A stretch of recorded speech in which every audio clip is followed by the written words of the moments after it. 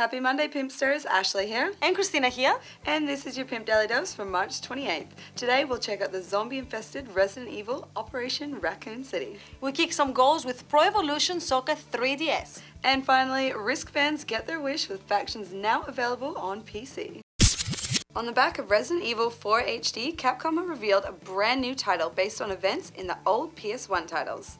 Resident Evil Operation Raccoon City is a team-based shooter with players working together as part of the Umbrella Security Services. Taking place in 1998, sometime during the events of Resident Evil 2 and 3, players will earn points for each kill to be used in the game to score new abilities and weapons such as Stealth Kill. Resident Evil Operation Raccoon City will be out later this year and is set to be a mega seller for Christmas 2011. Making great use of 3DS reviews on the new system, Pre-Evo on 3DS puts you smack bang in the middle of the action for every tackle, pass and shot with all the PES series acclaimed level of control and realism. The stunning player camera angle focuses on every movement, immersing players in action-packed experience as thought you were on the field itself.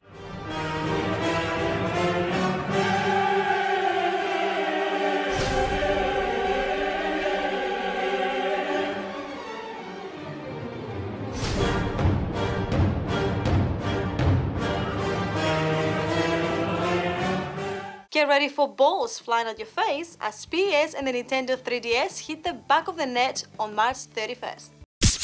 As of today, gamers can access Risk factions for the PC through Steam for a reasonable US $9.99.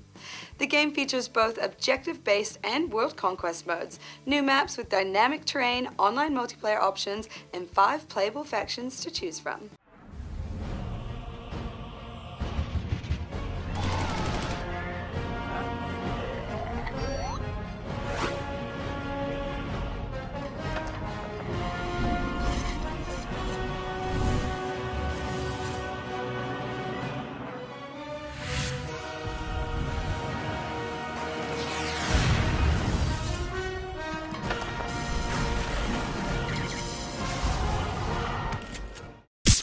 And that's your PIMP Daily Dose for March 28th. Tomorrow we have the deets for Need for Speed Shift 2 Unleashed.